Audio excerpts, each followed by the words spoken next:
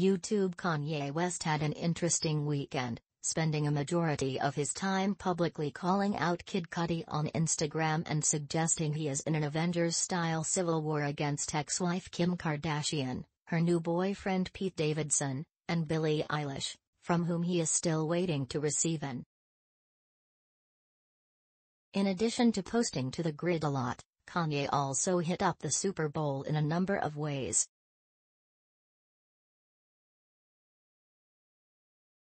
He was at the SoFi Stadium in Los Angeles to watch the LA Rams take home their second-ever title, though how much of the game he saw from behind his mask remains to be seen. He also joined in the other major Super Bowl activity for celebrities, a cash-spinning advert for a major brand.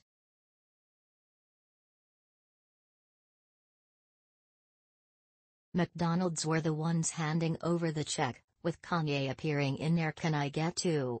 campaign, in which customers are shown deliberating over their orders. Check it out below. Posting about the ad on Instagram, Kanye said, "I did a Super Bowl commercial with McDonald's. God has a plan. Love over fear. Today was awesome.